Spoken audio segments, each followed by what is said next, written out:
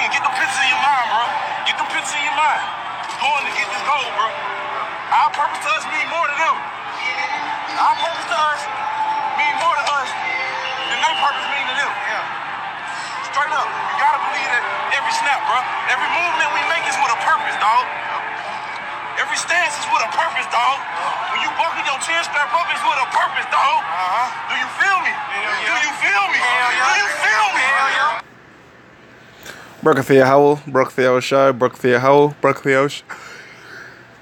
Pardon me, Brakafia Howell, Brakafia Shai, Brakafia Howell, Brakafia Shai, Brakafia Howell, Brakafia Howell, Bashim Yahshai, Bahashim, Rakakwadash. That belongs to the apostles and the elders of Great Millstone, which you well. Salutations to the hopeful elect out there, man. You brothers that do this thing in the utmost truth and sincerity on the pre-shaman. And this week's title is going to be entitled Purpose. Inspired by this speech by the Kansas City safety, Eric Berry. And as he was giving this speech, it was getting me so pumped. And I was just looking at the aspects of it from the truth. And I'm going to use some of the things he said to fuel this lesson in the spiritual sense. You're going to see what he was saying. Man, I'm going to run that speech one more time, Brother Salakia. Let me run it one more time. Get that focus. Lock in. Get them pictures in your mind, bro. Get them pictures in your mind. We're going to get this goal, bro. Our purpose to us mean more to them. Our purpose to us mean more to us than their purpose mean to them. Straight up. You got to believe that every snap, bro. Every movement we make is with a purpose, dog. Every stance is with a purpose, dog. When you buckle your chin strap up, it's with a purpose, dog. Do you feel me? Do you feel me? Do you feel me? And a lot of things that he said in that little quick speech right there. There's more to it, but I'm only use 30 seconds of the clip. Is I'm gonna go beat by beat. Some of the things like our purpose meaning more to us than their purpose meaning to them, meaning the 1/3 versus the 2/3 in the rest of these nations. Also, he said get focused, right? Now this is the book of Revelation, chapter 3, verse 15. He said, it says, I know thy works, that thou art neither cold nor hot. I would rather thou art cold or hot. And we already know that focal is heat. All right, that's a concentrated fire. All right, like a laser to be focused in. So when you get focused, you look at you got to get that focus. You look at Revelation chapter 3, verse 15. That's what it's talking about, man. Getting hot. You got to be hot for this thing, man. All right, so we're going to go to the next scripture that associates itself with this like little speech right here, man. And it's the book of Romans chapter 8, verse 28. It says, and we know that all things work together for good to them that love Yahweh B'Shem Yahushai, to them that were called according to his purpose. So the Most High has a purpose, all right, and we are that purpose, all right. We are part of his purpose, and what's our purpose? Well, let's go to the next scripture. See how we going scripture per scripture based on this beat, man. See, the scriptures say all things are done for edification, man. So you gotta look at everything spiritually, man.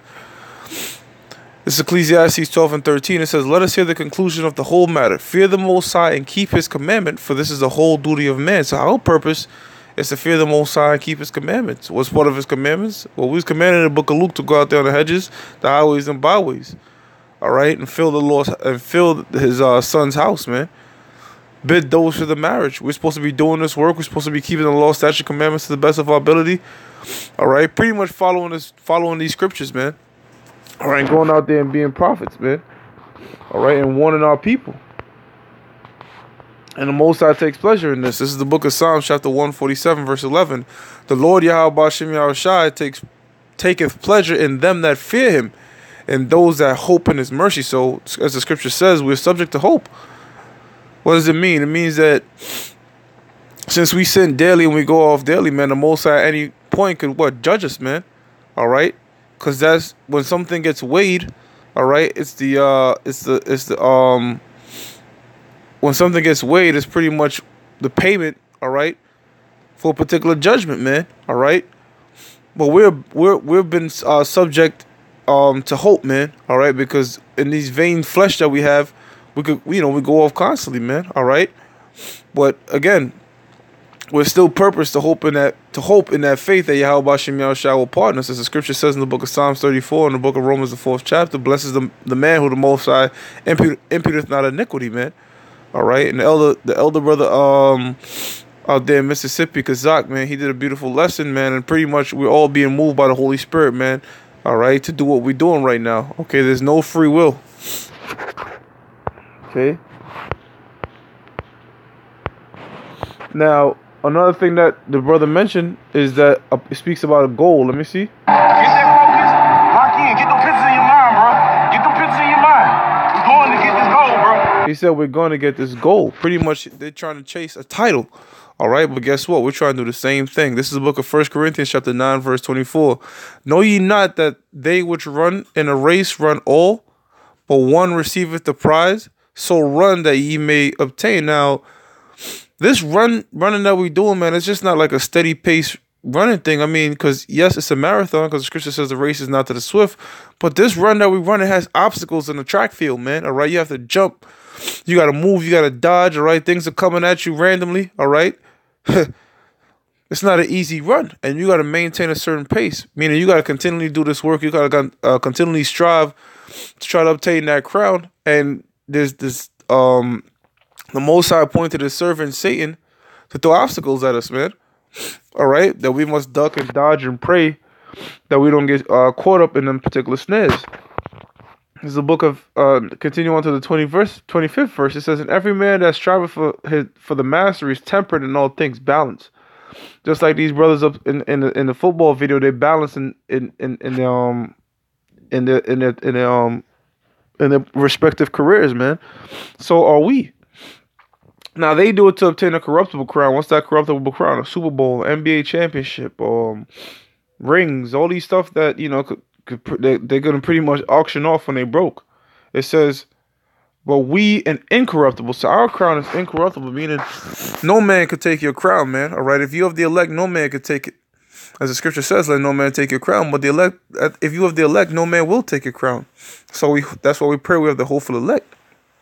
I therefore so run, not as uncertainly. Read that again. I therefore so run, not as uncertainly. So fight I, not as one that beateth the air. So you can't be running with no fucking doubt, man.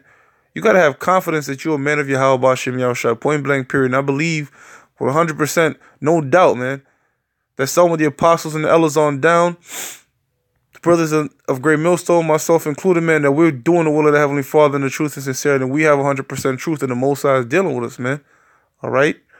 Verse 27, but I keep under my body and bring it into subjection, lest that by any means, when I have preached to others, I myself should be a castaway. So you got to say humble, man. Humble, the word humble or humility goes back to of the earth. That's how come when people used to do signs of humility, they used to put ashes upon their head, man. So we have to be humble. All right, and we got to continue to run this race, man. All right, I'm going to go a few scriptures into that before I switch gears into the next thing that he said. Ecclesiastes 9:11, I returned and saw under the sun, all right, that the race is not to the swift. That's how come we know that the race that we're running is a spiritual race, because in a physical race, the race is to the swift. When you watch, the football, the track, the baseball, it's primarily is given to the more superior team, physically bigger, faster, stronger, more athletic, all right. But this race is not about that. All right, it's not a race to the swift. It's just a race about finishing, man. Most importantly, nor the battle to the strong, neither yet bread to the wise, nor yet riches to men of understanding, nor yet favor to men of skill, but time and chance happeneth to them all, the elect. All right. Well, it starts with the elect, man. All right. Soon all of our people are going to inherit, all right, that kingdom. All you nations had your chance. Now's the time for the nation of Israel, the Negroes, Latinos, and Native Americans to have our chance. Philippians 3:14, I press towards the mark for the prize of the high calling of the Most High in Hamashiach Yahushua. So these brothers up top, they pressing forward toward their goal. Hey, we're pressing forward towards our goal. Again, this speech, every time I watch it, I just keep thinking about the truth, and also pump me up to of course, do something physical, as you know, as to go to the gym or work, whatever. You know, pretty much whatever your purpose is, man. You gotta strive for it, man. You gotta be great in your purpose, you know. And we're trying to grow spiritually every day. You know, I know brothers put them prayers up for growth every single day, man. All right, both spiritual, mental, and physical growth, man. Hebrews chapter 12, verse 1. Wherefore, seeing we also are compassed about with so great a cloud of witnesses, let us lay aside every weight and the sin which does so easily beset us, and let us run with patience. Patience means to suffer. So you're going to suffer during this race. The race that is set before us, man. All right. So, hey, man, we got to move forward towards our goal. Okay. Be focused. Be on fire. Know your purpose. All right.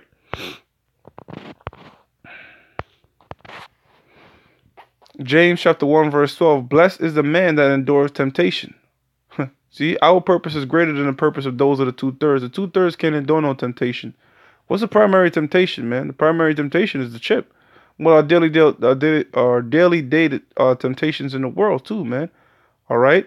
It says, "Blessed is the man that endureth the temptation, for when he is tried, he shall receive the crown of life, which the Lord Yahweh Shem Yahshua has promised to them that love him," man.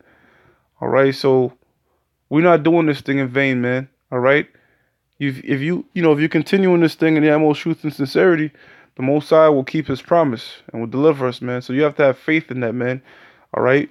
When the time comes, I know we're going to be extremely fearful when the missiles are coming down. But we still just got to keep praying in that day. Hey, that I've ran the course, and now is the time to obtain my crown, Lord willing. Another thing that was mentioned in the video before I close out was the vision. And you have to believe and see this thing, man. You have to see these prophecies, man. I'm going to go ahead and I think he says that. Let me see. Lock in. Get the pictures in your mind, bro. Get the pictures in your mind. Get the picture in your mind, man. All right? Visualize this thing, as the Apostle Gabar says, man. Right? You have to visualize this thing, man. All right? You have to see these prophecies, man. You have to see that the destruction of America is imminent, man. The food shortages, the famine. All right? 2019, the year of Karagma, that chip, man. We see all these things, man, and we believe on these things, man. That's how come we're not doomsday prepper. We're not holding up gold, silver, none of that shit, man. Because we have just absolute faith in Yahweh Bashem Yahshua that He shall make a way. Proverbs 29:18, where there's no vision, the people perish. But he that keepeth the law, happy is he. So, brothers, hey, man, visualize, all right, that Yahweh Shah is going to come back, man. Hey, sometimes, man, you just close your eyes, you visualize Yahweh Shah coming back, man, with them trumpets, cracking them sounding the trumpet, and turning a lot of motherfuckers to dust. And these movies help, man. A lot of these movies that these Hollywood directors put together come straight from the scriptures, but they ain't gonna give no credit. Movies like ID4, War of the Worlds, you close your eyes, you visualize that. All right, movies such as that deal with deliverance. Okay, visualize all these things, man. All right, movies like The Road. Putting yourself in that mindset, man, shit's gonna get fucking real out here. Even certain Bible movies, man. All right, help you think about your forefathers of old and how the shit that they had to go through, man. It's a daily and constant struggle for a prophet, man. All right, or man of the Lord. Okay, anybody that's serving the Most High, but that's also written in the book of Sirach, the 2nd chapter. When you come to serve the Most High, prepare thy soul for temptation.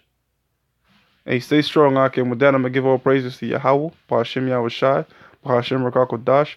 Double honors to the apostles and the elders of Great Millstone, true well. And salutations to the whole for the elect out there, man. You brothers that do this thing in the utmost truth and sincerity. Shalom.